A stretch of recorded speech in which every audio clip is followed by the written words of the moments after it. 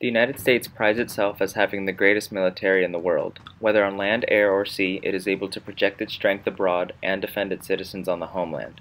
The closing of the 20th century saw the rise of technologies whose implications would mean a new security frontier and a potential new battleground. Though no country has perfected their technological defense, it is particularly alarming that America's defensive strategies are not up to par with the threats facing it. This is because the U.S. stands to lose more than any other country in the form of stolen trade secrets and publicly disclosed national security secrets. The consequences of such successful attacks would see the United States lose billions of dollars and put American lives at risk. The war being waged on privacy of information would see a second foreign front opened with hackers from all over the world attempting to steal, corrupt, and manipulate information, in addition to the already growing threat of domestic hackers. What would happen if our electrical grid were compromised? What would happen if military briefings were read by anyone other than those cleared to do so? What if we told you that the U.S. is currently facing these scenarios and more? The reality is that such scenarios are not far-flung. In fact, an examination into the state of the three-letter agencies gives us a glimpse into the world of the threats we face. The CIA, FBI, and NSA, also known as the three-letter agencies, are very mysterious in their own ways, and protecting our nation's top-secret information is among their top priorities. Working together as a group of agencies is very key when dealing with some of the most secure information. If we have a situation like before 9/11 where each agency had different information about suspected terrorists, then all of our data would not be secure. And without pulling our minds together as agencies as one nation, then there would be no point in protecting our information.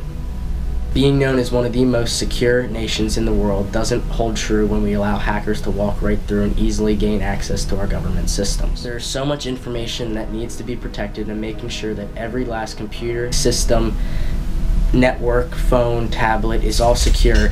Making sure that other countries cannot get into our networks and systems is the new way to combat world affairs.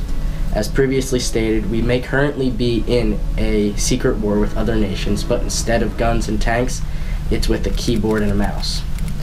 This is the new way of the world, and the world changes. As with our government, they need to change as well. Our infrastructure is a key way our nation operates. People are constantly relying on power grids. The grids need to be protected throughout our country so other nations cannot use them to their advantage. And taking our nation's power grid offline would not only cause people to go crazy, but it would also put other people's lives in danger. For example, hospitals need power to operate, and if their power goes down, people will die. The most important thing we can do when it comes to previous attacks is learn from our mistakes. We can look at more secure options for protecting our sensitive information and confidential data.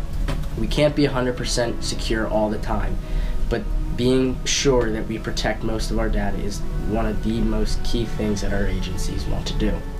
Defense contractors that worked for the United States were targeted starting in 2003 by a group of hackers that were purportedly from China, possibly even officially state-sponsored. The People's Liberation Army has been suspected of deliberately hacking the United States before, but there has never been enough cause or concern from the United States government to warrant a significant response until now. This hack, known as Titan Rain, was reportedly able to gain access to systems of both contractors and the Defense Department. The Defense Intelligence Agency, NASA, and Lockheed Martin were suspected of being attacked and to hold classified information on operations and equipment crucial to United States national security. One example of the United States being on the offensive in this cyber war against other countries would be the Stuxnet virus. This virus was created by the United States and Israel to attack Iran's nuclear program via cyberspace. The attack was designed to make the centrifuges that separate nuclear material spin fast enough where they would break down. The virus was presented through infected USB drives and over time spread to different networks looking for specific systems that controlled the centrifuges. Stuxnet was believed to have successfully compromised 20% of Iran's nuclear centrifuges. However, neither the United States or Israel have publicly acknowledged the attacks. While the United States does not openly admit to many cyber attacks, recent news is making it harder to deny their involvement. The United States would be extremely vulnerable and have severe handicaps in the global competition should we not join. Attacks such as Titan Rain and Stuxnet show that in order to properly protect American assets, it is important to be at the forefront of the battle. The United States has relied on a strong military to back its foreign policy. Since World War II, the United States has been investing in its military exponentially. We currently spend around 37% of the world's military expenditures. This aggressive policy also expands into the cyber war, as several branches of the military have been assigned to the task of protecting the nation's cyber framework.